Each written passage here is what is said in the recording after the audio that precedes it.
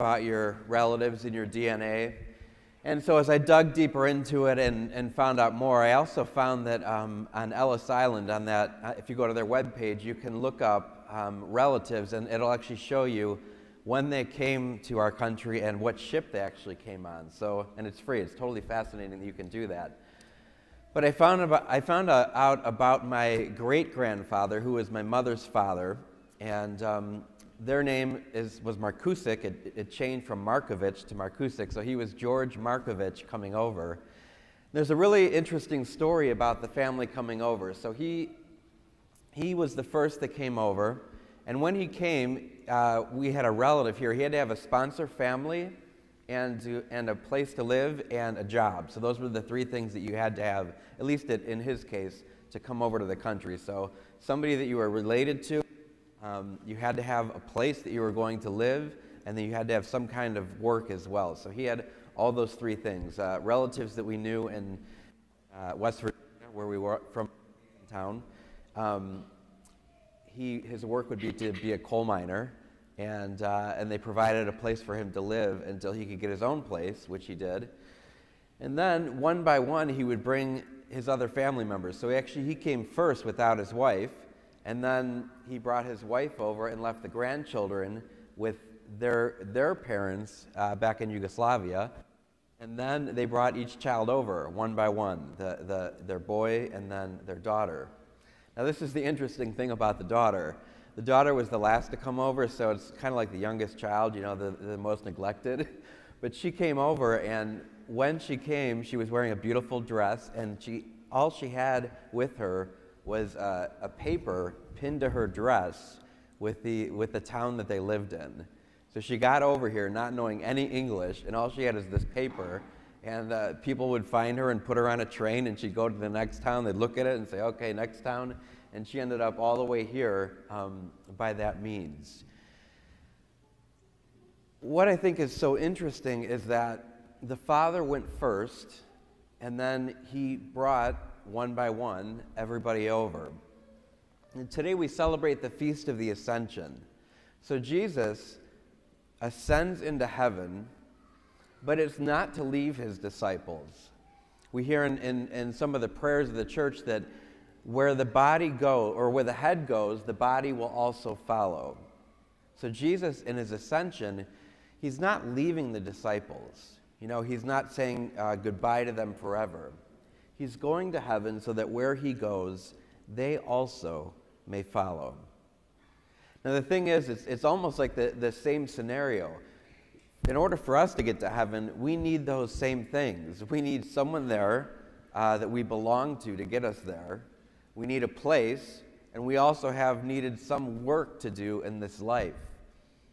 So first of all, the someone there in heaven is Jesus and the Father and the Holy Spirit. Jesus has gone before us into heaven, and he wants to bring all the rest of us to him. So we have that, and he says in the gospel today, no one comes to the Father except through me. So unless you know me and love me and come through me, there is no way to the Father. And if you do not accept me in baptism, you will be rejected by my heavenly Father. So he's our relative, right? He's the one that we, by relating to in this life, come to know and love and serve. And he's our contact. He's our relative, our person that knows us in heaven.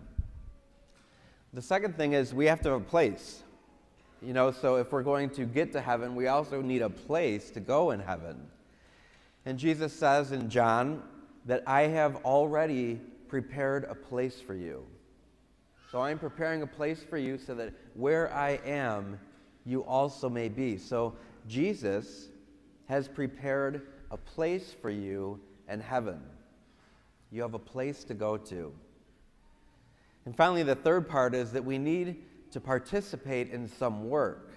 So as Catholics, we believe that we are saved by faith and work. So it's through our faith and baptism, but also it's through what we do to participate in the life of Christ here on this earth. And so we hear in the gospel, Jesus says, for those that believe in my name, for those that live in me, you will do great works.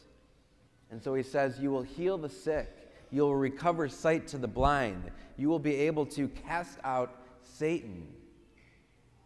So we're called to participate in the works of Christ.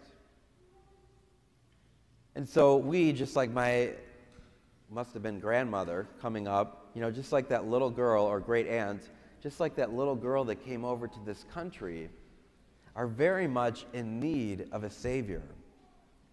And Jesus on this ascension, he does those three things for us. First of all, we're related to him in baptism. So if we have been baptized, we already have that relationship. We got one person, Jesus, in heaven that knows us, that loves us, and he is our connection to eternal life. Secondly, he has a place that he has prepared for us. So he promises, I have prepared a place for you so that where I am, you also may be. And third and finally, in this life, we get to participate in his work. We get to do the things that he did. And Jesus promised that we will do, his disciples will do not only the things that he did, but even greater things. You believe that? So in baptism, in sharing in the life of Christ, we will do not only what he did, but even greater things. That means that we can heal. That means that we can cast out Satan. That means that we can work miracles with our faith, if only we believe. So on this great day of the Ascension, we remember ultimately that Jesus has gone before us to create a place for us in heaven where he will one day welcome us with open arms.